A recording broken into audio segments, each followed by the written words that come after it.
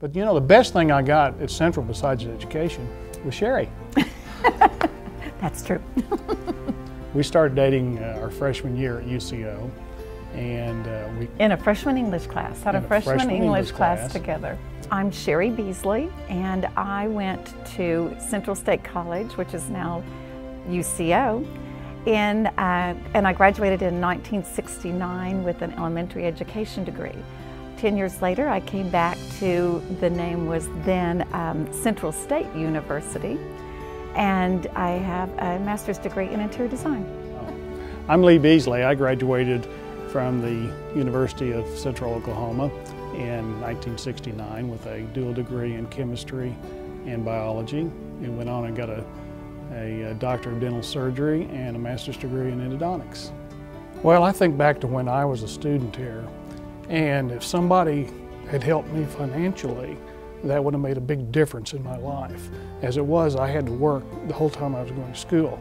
The reason that we have provided scholarships is to take a little bit of that stress off of the students so they worry more about their studies than their finances.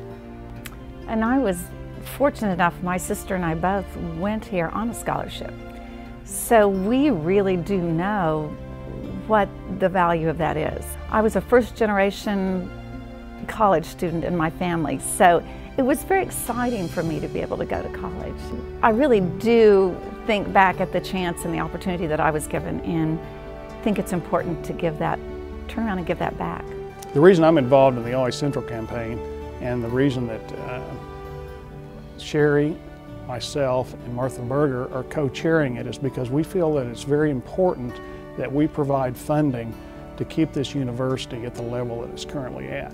A lot of people don't understand that even though we are a government-supported institution, only about 33% of our money comes from the state. So we have to provide other funding even besides tuition.